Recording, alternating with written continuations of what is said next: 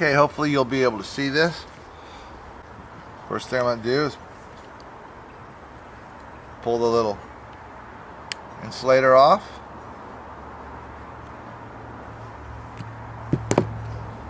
And we're going to crimp this on. See, this will go straight down. So we want it right about that attitude. Tip of our gun looks a little bit dirty. Get some flux on there and look at that, nice and bright. I'm just going to tin just the tip of it where I want to put that connector.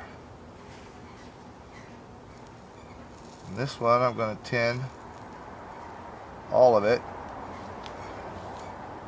because it's going to go down into the hole. Okay.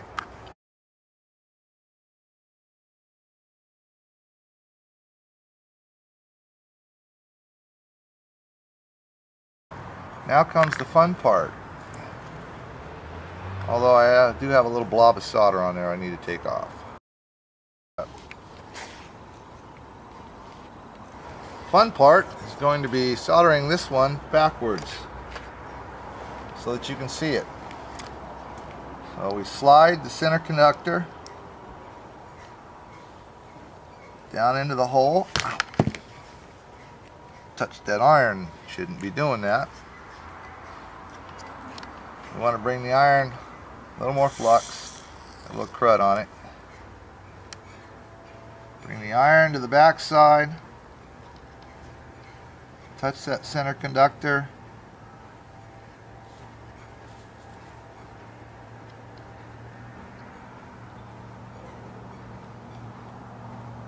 And just get a little wire solder in there.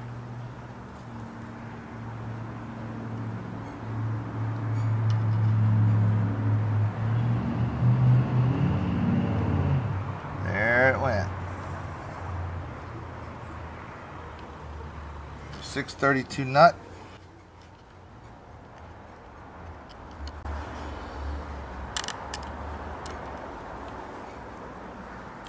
Put the flat washer down on it.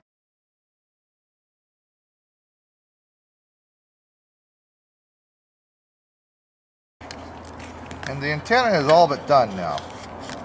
All we have to do now, put the other 3 nuts on here. Seal this up. So we want to have this sealed. We'll use some liquid electrical tape for that. Put the other 3 nuts on after we've sealed it with silicone. Put the cap back on. It's the next day. Overnight, I took a liquid electrical tape and I sealed up the coaxial feed line ends so that there's insulation, no moisture can get in. Both ends, put about 4 coats on there and let it dry in between coats so that now we have a sealed up feed line. We're going to finish installing the SO239 into the CPVCT. So without any further ado, let's get this put in there.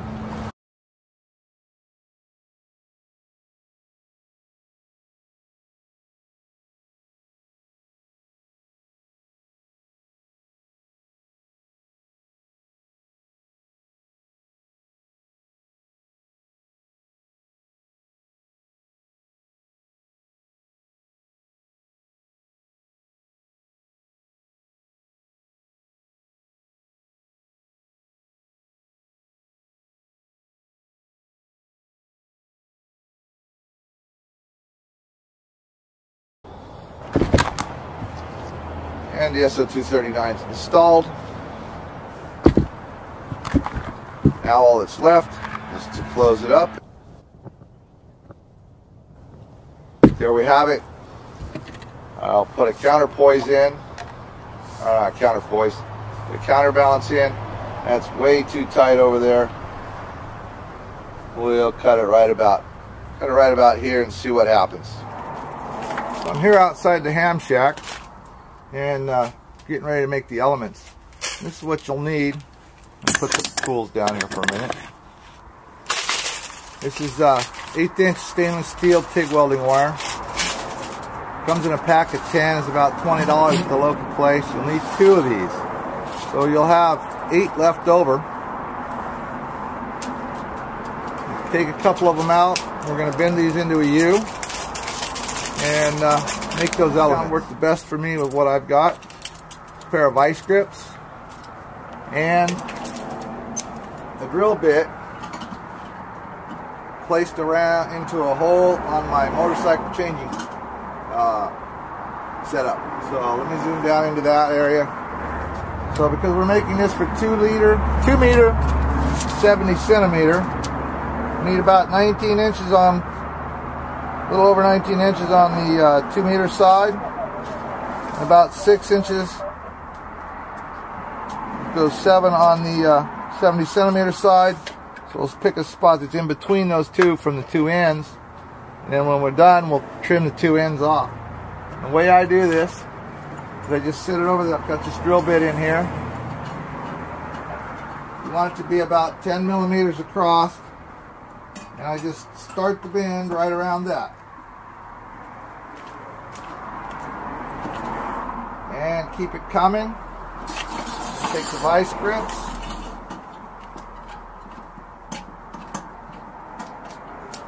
Use the vice grips to make that go on around that curve. Watch your fingers. Try not to put too much pressure on the elements out at a distance from that bend, or you'll end up a funky shape to it. You want a nice straight element coming up off of that curve.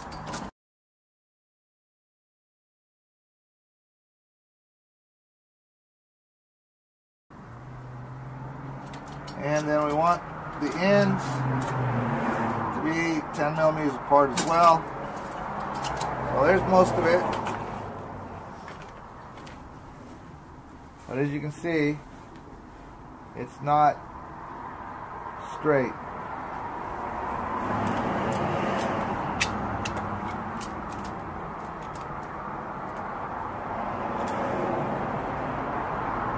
Try to get these elements where they're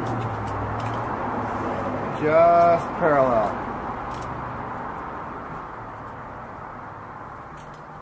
You don't have to go past parallel because it springs back on you. And that's a little too far, but we can spring it back now.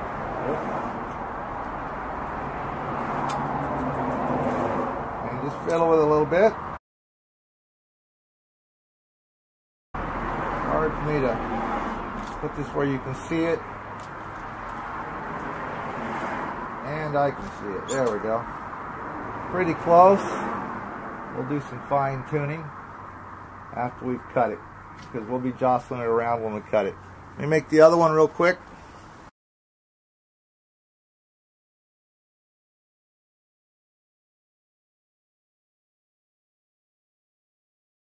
And there's the second one. A little easier the second time. I forgot a little bit about how to do it. So now I'll cut these off to length, and they're ready to install. So the next thing I'm going to show you is how to cut the elements. So this is one of the elements from the antenna that's been tested and works pretty much flat across both bands, 2 meter, 70 centimeter.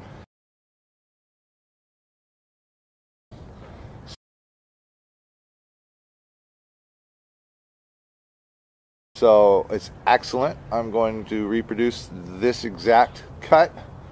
And when I told you earlier about the distance, this is a 17/64 drill bit. It goes through and just barely touches both sides till you get down to about here. So I'm going to continue to modify the two that I've made with the vice grips and this drill bit until I get this distance to equal what's here on this drill bit. And to do that, I'm going to use the vice grip. We're going to close it down a bit on the very end because it's too wide. And this is a little tricky because you're trying to get that bend to go without bringing the two together too much. So not quite the same as this one, a little bit more.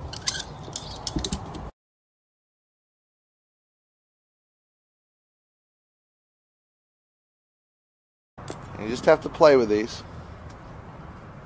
Yeah, there we go. Just have to play with them.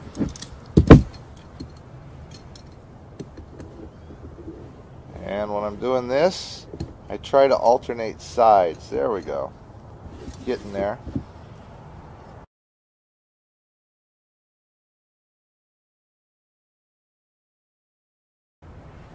And I'll put all of this on video, but I'm going to speed it up probably when I do the editing, so you don't have to sit here for 20 minutes while I fiddle with this.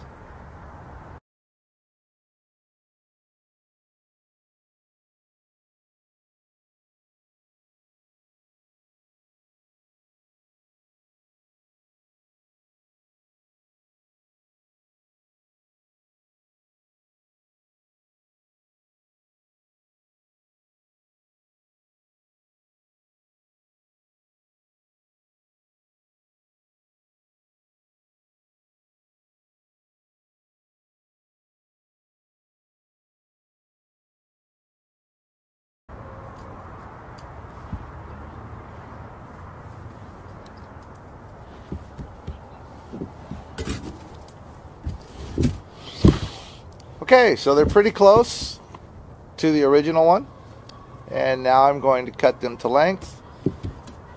And I'm going to do that because you know that these two work simply by comparing them and making the cut.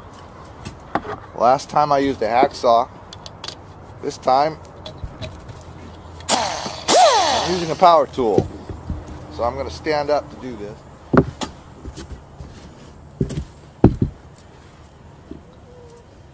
Hopefully you can see this in the video.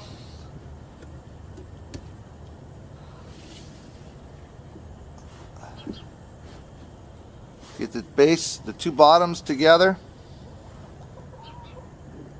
Press down with the hand and trim off the short one. Make sure that the sparks are going away from my face.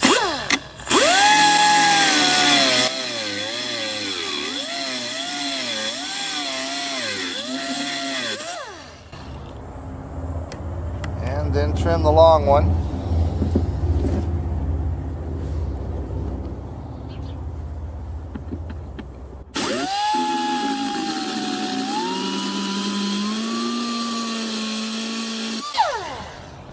That was so much easier than using the hacksaw.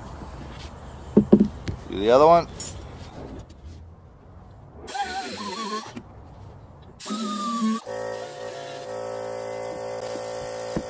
Okay, so now I'm going to make sure I keep the original one separate because I know this one works. But all three of them are now the same length. Top and bottom. And they're within 1/8 of an inch. This one may need to be trimmed a little bit. Let's make sure that's not the original. It is not. Let's compare that one again.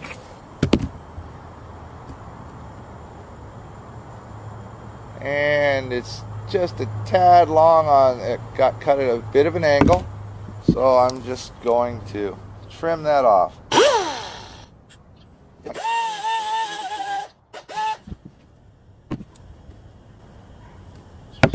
And perfect. Now that I've got them trimmed, this is all the extra that there is. It's just two little pieces out of a 36-inch stick. So you do have some room for starting to bend, but there is not a whole lot of extra. And one thing that I'd point out is don't try and use it from one end and not make the cut, because there's a little flat piece right here on each one. And I don't know if that would affect the radiation pattern, but it is a change in the flow of electrons, so I would assume that it would, because it's a change in the shape of the metal. I am assuming that it would change the flow of electrons, so you want to try and cut those out. that's up to you. I'm now going to take the drill bit, the original, and we'll make the final adjustments on the two new ones. And that one moved a little tiny bit while we were cutting it. And there we go. And this one wasn't close. So we'll do a little more crimping on that one.